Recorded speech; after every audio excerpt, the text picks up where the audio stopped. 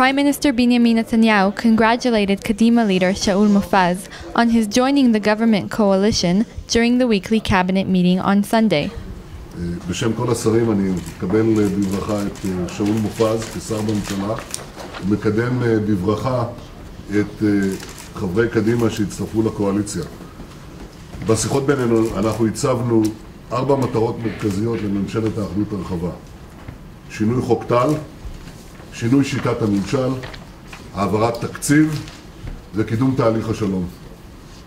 השבוע יוקם הצוות הבין-מפלגתי שיגיש לנו הצעות לחלופות לחוק טל. עד סוף יולי אנחנו נחוקק חוק שיחלק את הנטל בצורה שווה יותר, שוויונית יותר, צודקת יותר, לכל אזרחי ישראל, יהודים וערבים כאחד, וזאת מבלי לשסות ציבור בציבור.